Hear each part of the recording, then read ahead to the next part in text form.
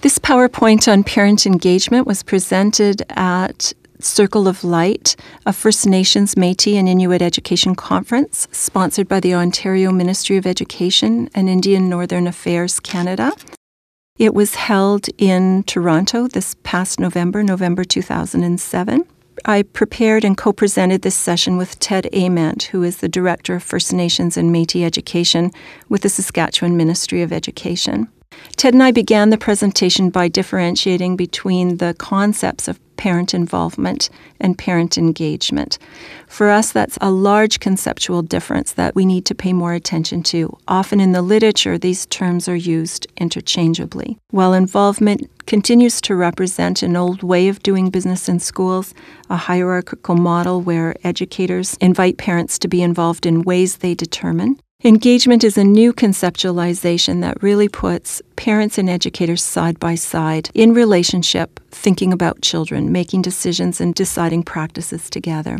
A key piece of this presentation was to focus on Ted's research at Sunrise Community School in Saskatoon, a pseudonym used for his research. And one of the things Ted did with this was work together with staff and with parents to plan a community engagement evening. And what they did at the school was bring together a large number of people from the community, including elders, parents, and community members, to talk about ways in which they could play a larger role in their children's schooling, the kinds of gifts and talents they had to offer. Parents' suggestions during that community engagement evening ranged from offering to share their own knowledge, perhaps about sewing, perhaps about mechanics, in instructing children at the school. They offered to play a public advocacy role in the city to generate support in regard to concerns for personal safety within their community. Parents suggested that they'd like to be more integrally involved in conversations around their children's learning, particularly around the assessment of their learning. One parent suggested that the last half hour of every Friday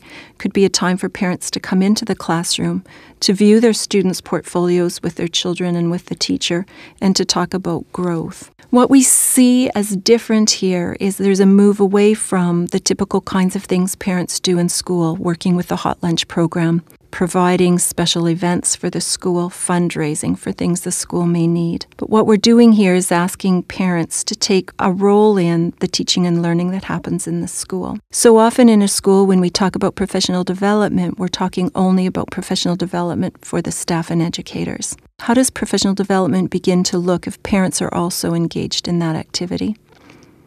How would developing the school's continuous improvement plan look if parents sat at the table and were part of the conversation? Can the assessment for learning plan be done with parents? Can school policies and practices be developed in relationship with parents? We believe the shift is really important. When we look at the research on parent engagement, we know that the closer parents' engagement comes to teaching and learning, the greater the impact for the children.